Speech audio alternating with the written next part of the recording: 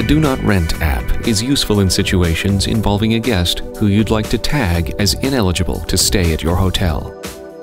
From the home screen, click the Guest Search button. Using the search field, type the name of the guest and click Search. Select the guest, then click the Do Not Rent button on the toolbar. You are required to type a reason for activating the Do Not Rent status for this guest. In this case, we'll say that he was consistently delinquent with payment. Click the Save DNR button on the action bar. Notice the yellow caution sign next to the guest's name. It's a quick indicator that this guest is on the Do Not Rent list. If a front desk clerk attempts to check in or renew this guest, a pop-up message appears informing the clerk of the DNR status.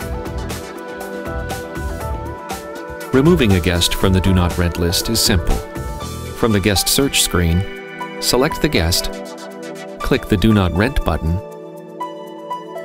and click the checkbox next to Remove from DNR. Click Save DNR on the action bar.